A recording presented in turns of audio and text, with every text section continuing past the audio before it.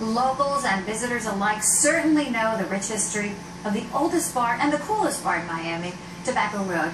But it's the bar's future that's up in the air until now. Only on 6 of the Mix, host Roxanne Vargas is live from Tobacco Road in Miami with more on its future. What's going on, Roxy?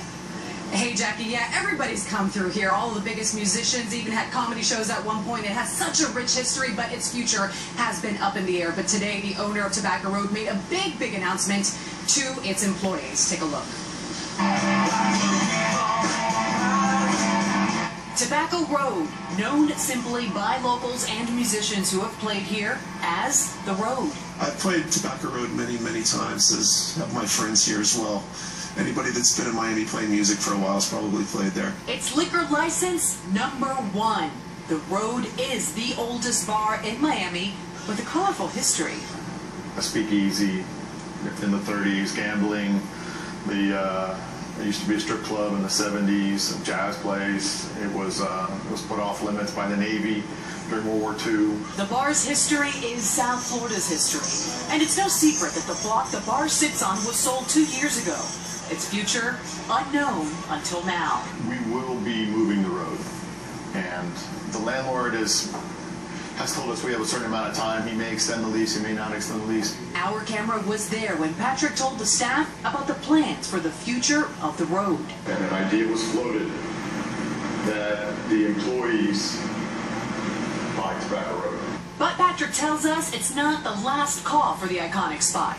We want to keep the road going. We want to keep it alive. We have a place to move it to. It's right around the corner from here. But will moving Tobacco Road around the corner mess with the essence of the historic venue? Yes. I mean, it depends on who's running the show, because maybe they can try and instill that same magic, but there's a lot of ghosts there in that place, so it's going to be tough. Patrick and his team have revamped the second-story bar at the Road as a way to tell everyone The road will not die.